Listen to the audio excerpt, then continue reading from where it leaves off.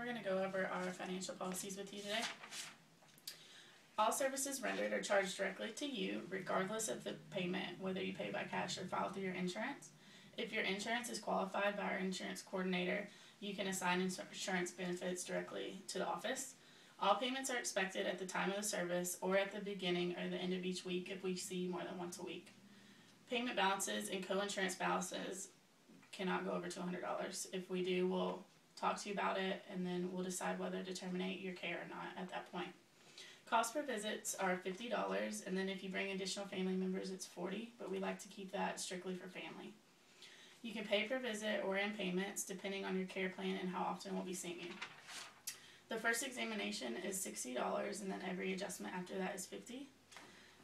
For your insurance company, you'll be considered as a cash patient in our office until you decide with your insurance company if you qualify with our coordinator.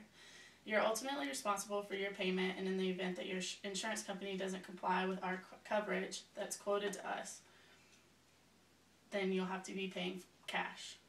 All patients whose visitation schedule is once per month will not be eligible for insurance. Discontinued care for any reason other than discharge by the doctor requires that any and all balances due are immediately paid in full regardless of any claims submitted. Are you good with all that? Mm-hmm. Any questions? Mm-mm. Okay. And then anytime you come in, this is our research binder, and it's just information about chiropractic, and if you have any questions about certain topics, you may be able to find them in here, and this is always in the waiting room for you to read. Okay.